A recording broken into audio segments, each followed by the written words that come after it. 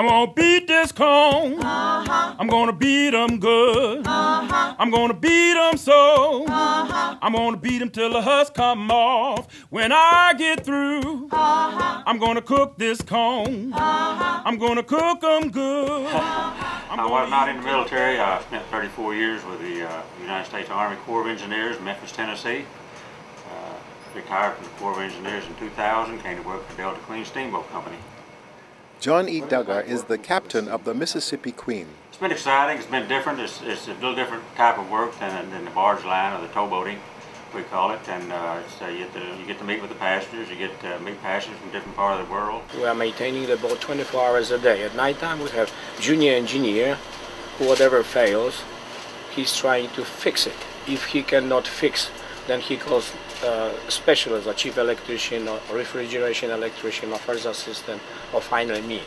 So, are you in a constant state of maintenance? Yes, 24 hours a day, yes sir. So you never know whether it's daytime or nighttime because you're always down here, is that right? Yes sir, I have unlimited amount of hours, working hours I can. My name is Robert Dafford, D-A-F-F-O-R-D. I'm from Lafayette, Louisiana. We have been painting an average of 4 or 5 murals a year in this project. We are up to about number 18 now. There will be 32 pictures when we've finished. Is it a team of 2? No, actually, I have 5 professional artists that work with me, most of them full-time year-round. We paint about 20 murals a year in 6 or 7 or 8 different cities every year. Most of our work is like this, historical murals in a newly forming historic district at the riverfront of an old river town. And we are portraying the people, events, subjects from their history that have an effect on who they are, how they got to be who they are. This project in Vicksburg has, I've said, been going on about 4 or 5 years. And we're trying to, right now, I'm trying to I'm doing a painting of the bridges that cross the Mississippi River here. Well, that's where the magic is for me, is in creating the picture at the wall. We've done over 50 murals in Paducah, Kentucky. We're doing 20 at the riverfront at Cincinnati, 30 at the riverfront across from Louisville in Jeffersonville, Indiana. We've Maysville. We've done 60 murals in Portsmouth, Ohio. We are starting this year a new project in Point Pleasant, West Virginia, where we're going to do 3 giant murals about the Shawnee village that was there, the beginning of the Revolutionary War, and another campaign that was there. He speaks about the product, and Mark Twain understood that as well. He wrote this: "The face of the water in time became a wonderful book, a book that was a dead language to an uneducated passenger, but which spoke its mind to me without reserve, delivering its most cherished secrets as clearly as if it uttered them with a voice, and it was not a book to be read once and thrown aside, for it had a new story to tell every day." As you travel along a riverboat cruise with the Delta Queen Steamboat Company, you're really kind of getting back to a time when it was simpler and slower and a little more relaxed, and I think it's good to have that every now and then in life, to reconnect with your roots, to reconnect with the stories of our country's past. Especially traveling along out here, traveling at such a slow pace. I think a good analogy of it is maybe back in the old days when folks used to take a Sunday drive, something like that. Because when you go out on the back roads and you're only going 20 or 30 miles an hour, everything is so beautiful and so pretty. And a lot of people wonder what's happening to that part of America.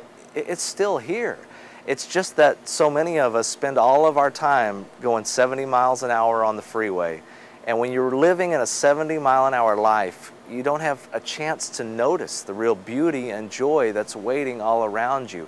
Here with us on board for 7 days, you're going to slow down and you're going to begin to notice things that you never would have noticed before.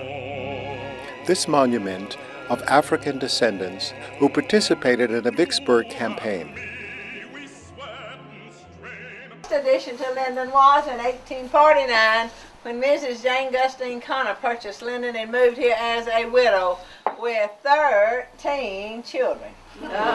She built the west wing in the back. It originally housed her warming kitchen on the first floor, as well as keeping rooms, while on the second floor was schoolrooms for her 13 children. Oftentimes, Miss Connor probably would have had her friends in for tea in the early afternoon. And they would have green tea on one side and dark tea on the other. They would mix it to the strength they so desired into the crystal bowl. From there, they would put it into the hot water that would have been in the teapot, after which they would have closed the tea caddy and locked it, for tea was heavily taxed and kept under lock and key. The ceiling in here now is 14 feet. On the rest of the house, my ceilings are just 11 feet. The millwork in this room is 19th century, while in the rest of the house it's 18th century.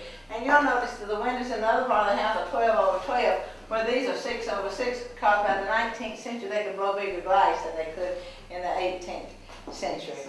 And this is the punkah, P-U-N-K-A-H,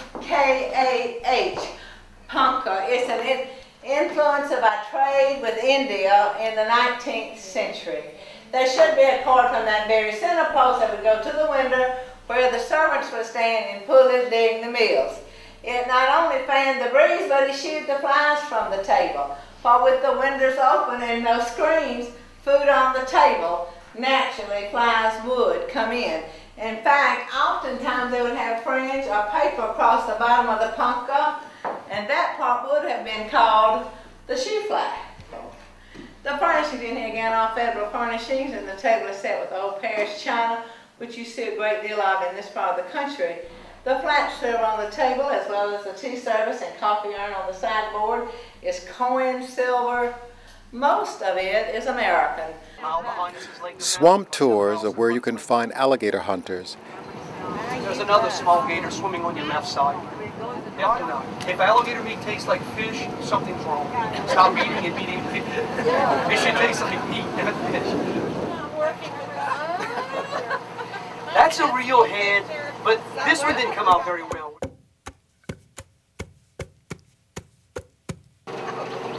The brain is small, very tiny compared to the size of the animal. Especially if they eat marshmallows.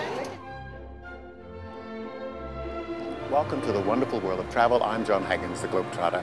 I'm here on the Mississippi, and this is the Mississippi Queen. I've been traveling for the past week, visiting plantation houses, part of American history, and also the levees which are protecting the cities. Today we're in Natchez, and we're going to go out and explore the town. I'm Cynthia Barnes, and I'm from Natchez, Mississippi, and right now we're standing under the hill at I'm a senior at Alcorn State University in Lorman, Mississippi. I'm majoring in history. I plan to teach history or maybe elementary school. Right now, I'm getting ready to go down to the casino and gamble a little bit. This is the country. It's a rural area. We have backyard barbecues. We sit around, maybe drink beer on the weekends. I like blues music, R&B.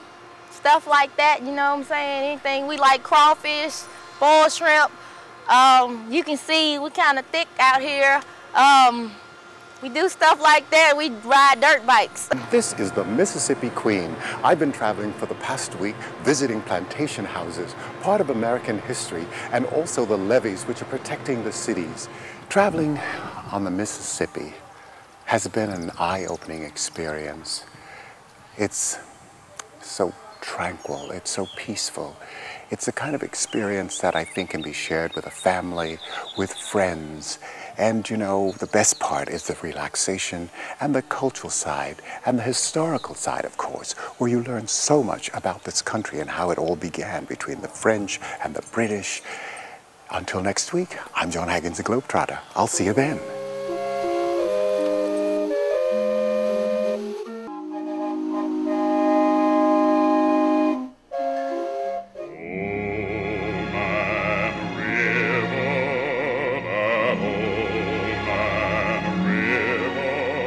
Until next week, remember, get up, get out, and travel. But don't say nothing, he just